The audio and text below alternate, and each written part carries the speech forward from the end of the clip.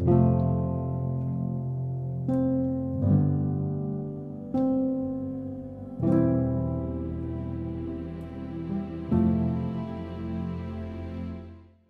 my name is Larry D. Banks, and I recently came out of hospital about 4.5 months ago from what the doctors term as COVID pneumonia.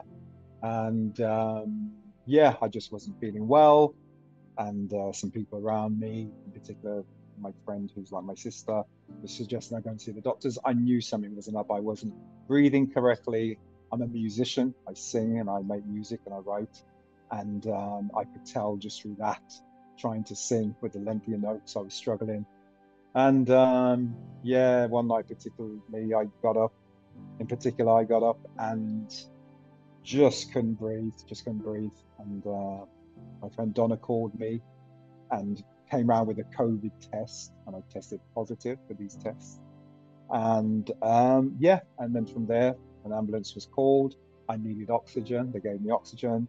And I just remember being in the ambulance and just not feeling well, not being able to really breathe properly, and just thinking, what's going on? So I got into the hospital, and immediately they were suggesting you've got to go to ICU. There's something not right here. And they were doing some tests on me. It was all quite rushed. And the second day of being in the hospital, I found myself in ICU and told you have pneumonia, but severely. And my lungs had hardened and very scarred. And I was just, very compromised, let's say. And they were suggesting to induce me into a coma. I heard what I thought was 3 days, which eventually ended up being 3 months. And remember closing my eyes and just waking up into a whole new reality. And just an unusual place, really. And this situation where I was in a room with some other people, and I was then, the first thing I was told actually was, telepathically I heard, this is an endurance test. You've got to find your way back to planet Earth. So I knew from that something was going to unfold. And then I found myself in almost like a reoccurring situation of, like, I was waking up, but in this room with other people, kind of rehearsing a script. And it was bothering me because every time I seemed to fall asleep and wake back up, I'd be in this room, and I just desperately wanted to be back in my apartment. So I remember that, so I was quite disturbed by that. This was playing out for a while. And then it was said to me that if you can figure out where you are, how you got into this room, you can then, move on to the next test, let's say. And I somehow grasped that. I auditioned for a play, and that's why I'm here. We're rehearsing, right? Kind of suggesting that. And I got it right. And then I was in another reality, a complete new reality.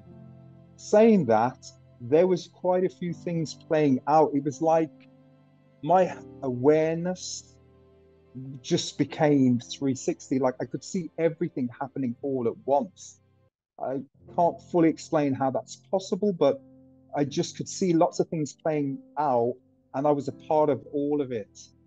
But then I'd kind of be pulled into, I'd say, another reality playing out, which wasn't so great. And I was told I'm interacting. They didn't use the term dark energy.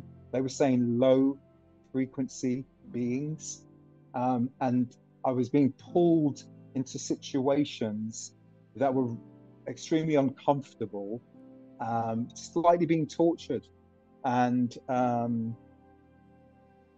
these beings and energies trying to keep me in this dimension.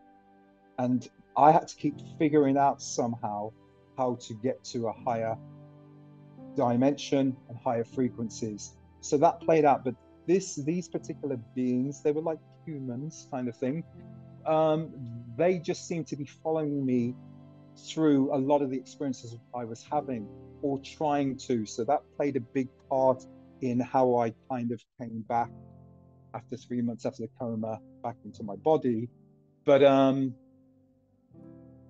just a lot of experiences that had happened and were happening to me. And one I remember in particular was where I was being reminded of the magic that's inside of me, but inside of all of us. By that I mean I was shown that I just had to tap into that knowing.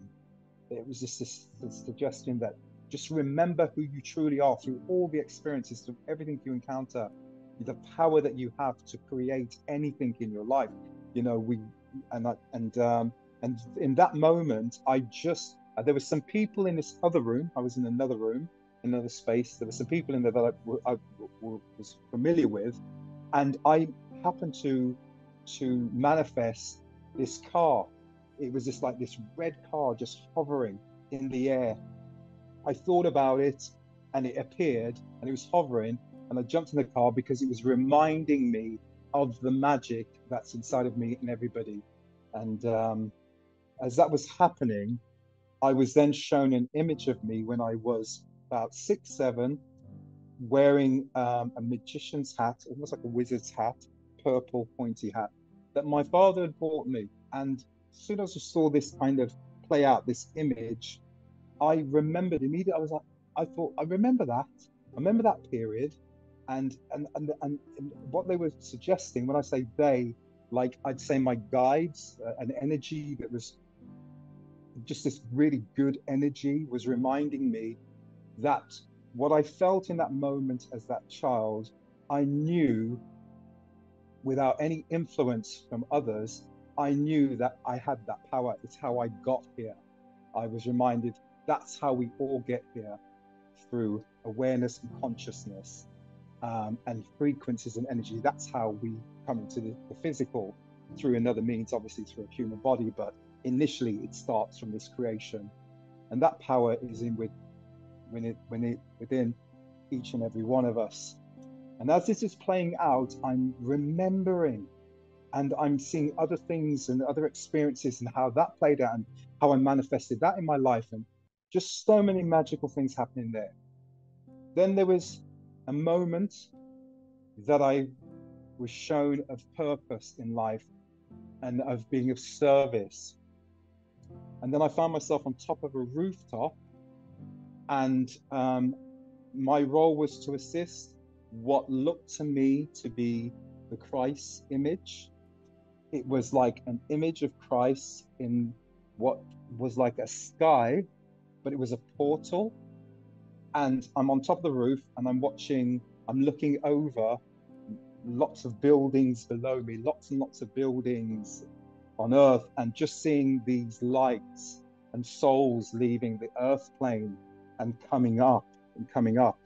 And my job was just to oversee, really just checking and watching the magic of that and how that comes to be.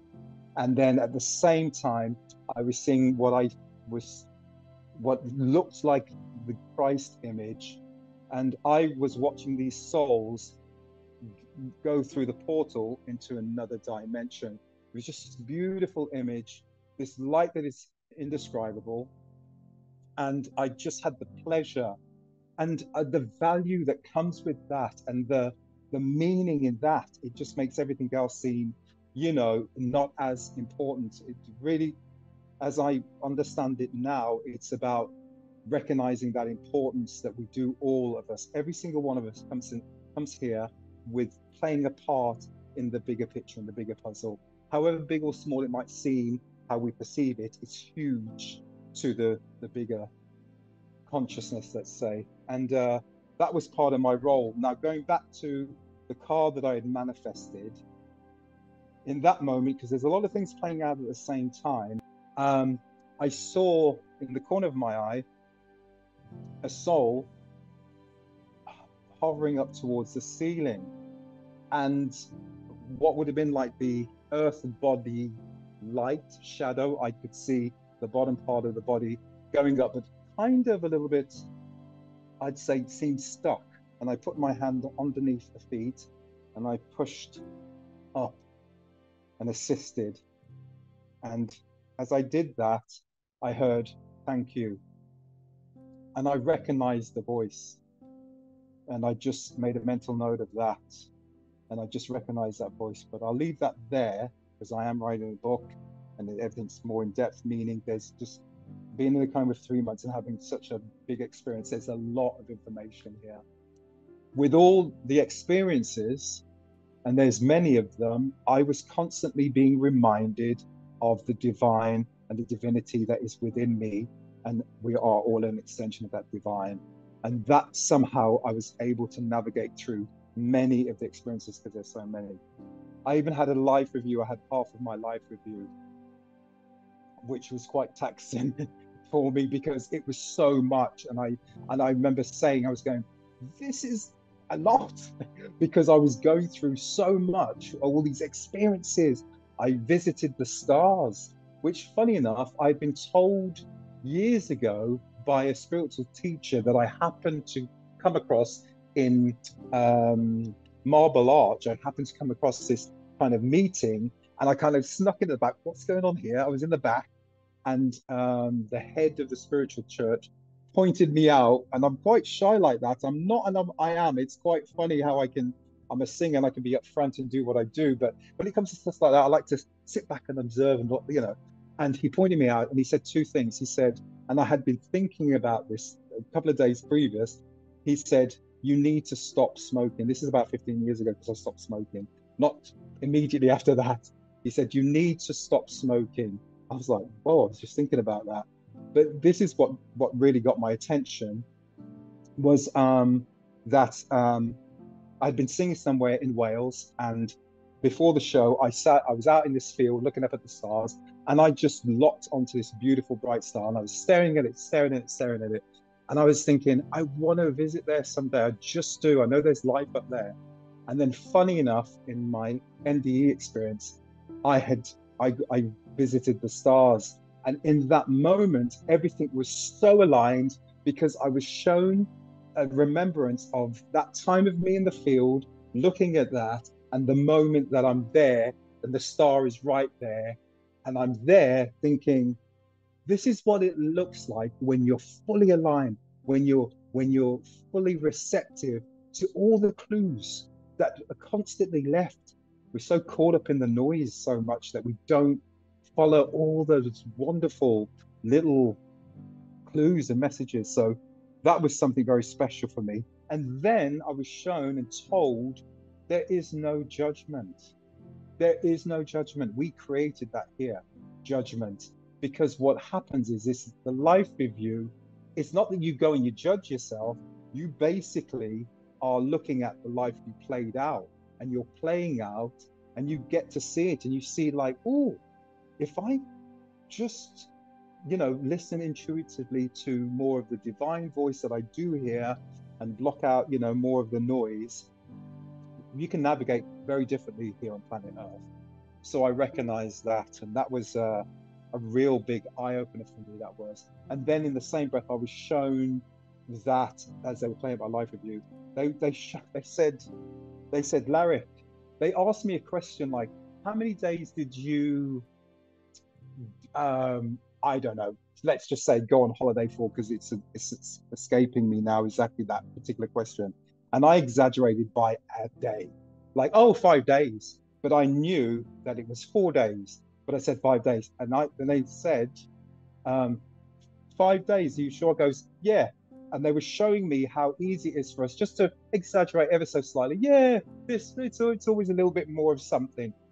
And they were trying to correct me, showing me that if you say the truth, like you know it in that moment, how you're more aligned with the outcome that you're asking for, that you're wanting. It's because they were suggesting these little exaggerations are what puts us out of alignment a lot. They're very little, it's nothing damaging, it just shifts it. And then they reference the movie Sliding Doors, that parallel when you just miss the tube door, how that looks. And they were just showing me that. They were showing, everything, because I was constantly reminded the magic is within you, the magic is within you, constantly. The beautiful thing that helped me through a lot of the stuff, and then, the not so good stuff, because there was a lot of those. There was humiliation. I had to go through humiliation test. I had to go through a torture test. There was quite a few things, and I went through some beautiful, beautiful things. But they were basically just letting me know that we do create a lot. We're definitely co-creators, and there is free will, absolutely. But there was also what they called um, um, agreements. How we make a lot of agreements. I won't say pre because there is no time.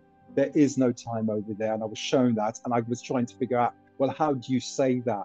How do you say there is no time with all this going on? And I was also shown that it's easy just to explain through dream state, like when you dream and you're going from scene to scene, from scenario to scenario, there is no time. So for an average 3D thinker, that you can kind of comprehend that and understand it. But this information is so big that, and you can handle it. You can receive the information because you're free of your earthly concerns. So that was the thing. Crossing over was for me probably the most magical experience I've ever had in my entire life, if I'm honest.